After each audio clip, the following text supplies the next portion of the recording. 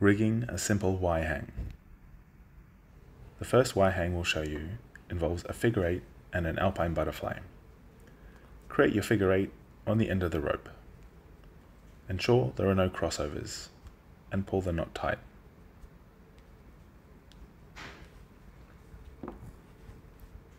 You can now clip this with a carabiner into one anchor.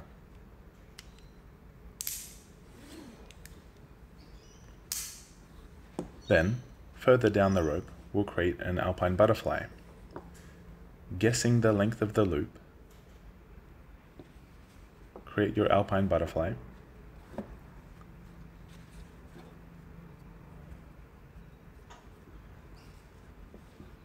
Then, clip your carabiner in the loop and on your anchor.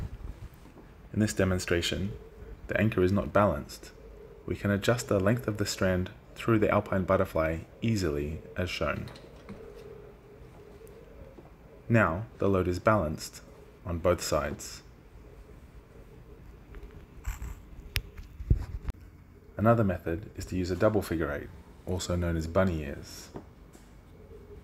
To do this, grab a large loop and start as if you were going to create a figure 8 on the bight, wrapping the rope around 1.5 times.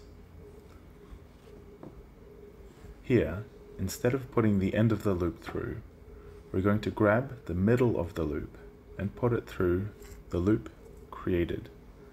Then, with the end of the rope, encapsulating the two small loops we just created.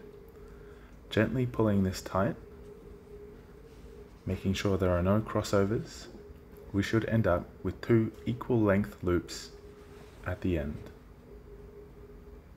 We can clip each of these loops into two different anchors.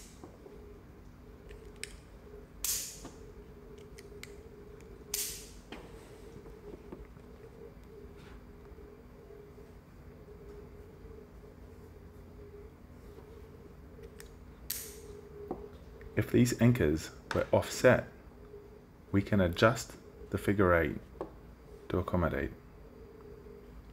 By pulling on the strand that was the loop, encapsulating the smaller loops, we can take rope out of both small loops, then readjust to the loop we want to be longer.